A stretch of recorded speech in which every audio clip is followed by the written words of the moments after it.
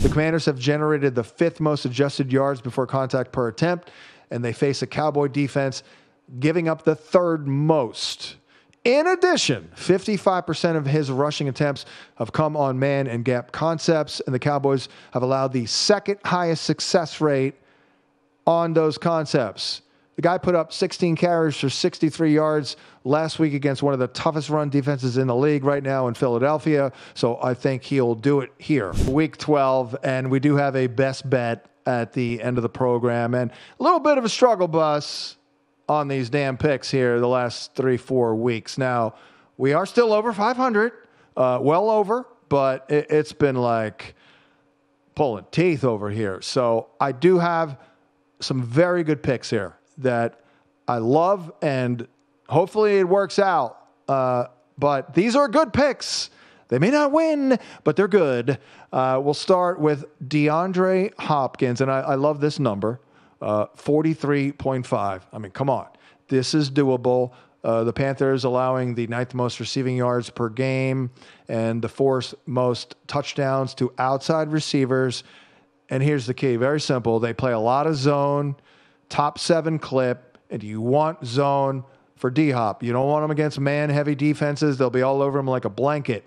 They play a lot of cover 3, and Hopkins averages a very robust 0.56 fantasy points per route run against cover 3, which would rank, I even went and I looked, that would rank 15th best out of 100 wide receivers playing this week on the board, basically. So 44 yards, dude. Let's go. I mean, I think it's going to be one of those games where they come out and they hit him early, and he has like 2-3 grabs on the first drive, and then we're almost home right there. So we'll do it. And we'll also go to Big Mike Evans, and this number might be going up soon. I believe it went up just from a couple of days ago when it was at like 51, but he's cleared to go, and he's going to play. The Giants have been a deep funnel. They've allowed the 8th most receiving yards per game on throws traveling 20-plus yards downfield. They have run single high looks at the league's 4th highest rate, and at least 53% of the time in 8 of their 10 games.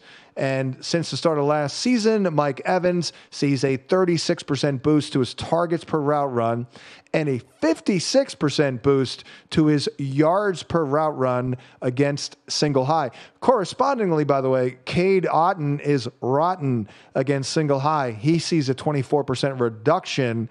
So I do think that works out for Big Mike. He'll see a lot of Deonte Banks, who allows a very generous 0.42 fantasy points per route run. Moving on to another running back, we're going to try him out again. The running backs are getting it done, but not necessarily for yours truly, but I love this one. And this one has been bet up, but it's still good. Brian Robinson Jr., over 72.5. And here's all the points. So forget about whether or not it hits or not. It's a good play. The Commanders are 10.5-point favorites. And in his career, B-Rob averages 66 rushing yards in wins, which is a 33% boost than he averages in losses.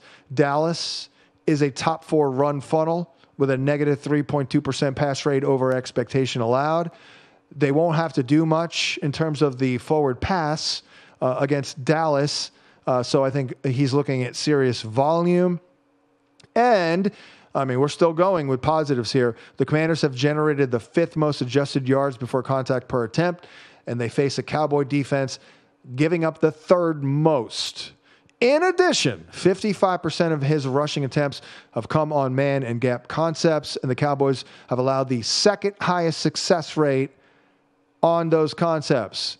The guy put up 16 carries for 63 yards last week against one of the toughest run defenses in the league right now in Philadelphia, so I think he'll do it here. Speaking of Philadelphia, that's where A.J. Brown plays football, and this number is probably going up soon too, 75.5, because Skinny Batman didn't practice today, and the Rams have been a perimeter funnel all year long. They allow the 6th most receiving yards per game and the 2nd most yards per route run to outside receivers over the last 5 weeks.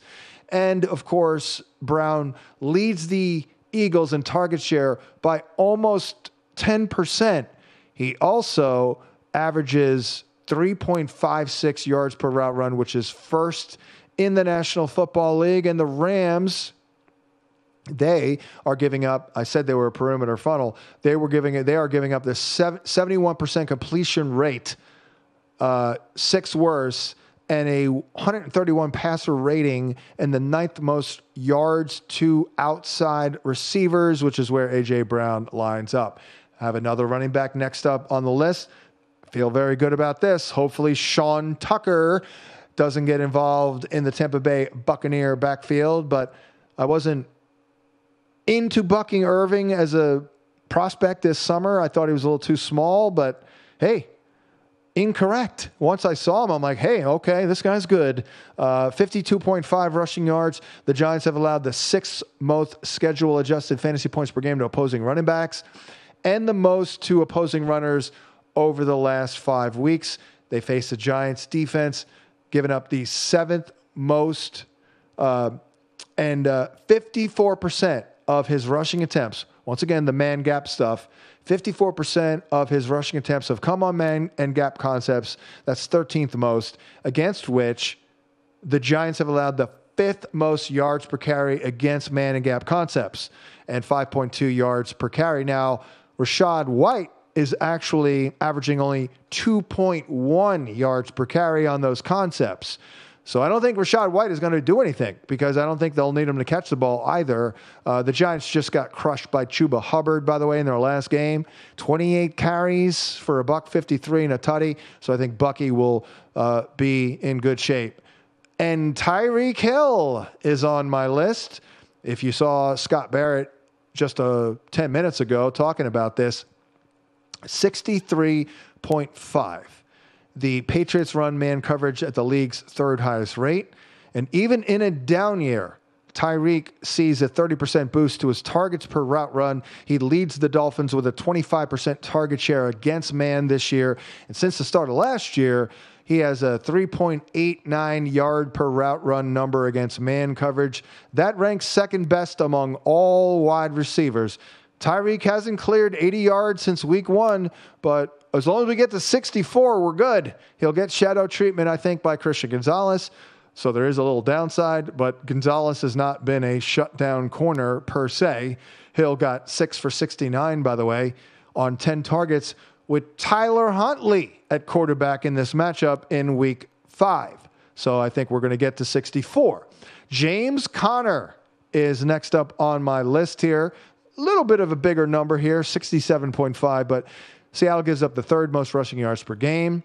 The Cardinals have generated the fourth most adjusted yards before contact, while the Seahawks have allowed the fifth most. So a good matchup in the running game and a good schematic matchup as well. They have allowed the second most yards per carry in the third highest success rate on opposing man or gap concepts, and 72% of James Conner's rushing attempts have come on man and gap concepts. That is the most in the National Football League.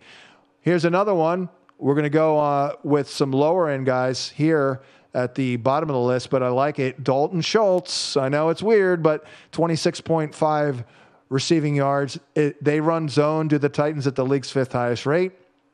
Dalton Schultz sees a 63% boost to his yards per route run and a 100% boost to his fantasy points per route run against zone coverage. And then last but not least, Theo Johnson, 21.5. The Bucs have been shredded by tight ends, giving up the fifth most schedule-adjusted fantasy points per game. They're an underneath funnel, allowing the most receiving yards on throws traveling 10 yards or fewer downfield. They have given up all kinds of production. They run zone at the league's highest rate, and Theo Johnson gets 156% boost to his yards per route run and a 128% boost to his fantasy points per route run against zone. I think he'll get plenty of looks from Tom Cutlets this week. And it is time for the best bet, and it is brought to you by GBank, the official bank of VSiN. The GBank Visa Signature Card, your best bet, delivering 1% cashback rewards on eligible gaming transactions, 2% cashback rewards on all other eligible purchases. For more information, head to VSiN.com/GBank. That's VSIN.com/GBank. Subject to credit approval. Terms and conditions apply. The play of the week is Trey McBride, over 54.5. He runs 50% of his routes inline, and Seattle's been one of the worst teams against inline tight ends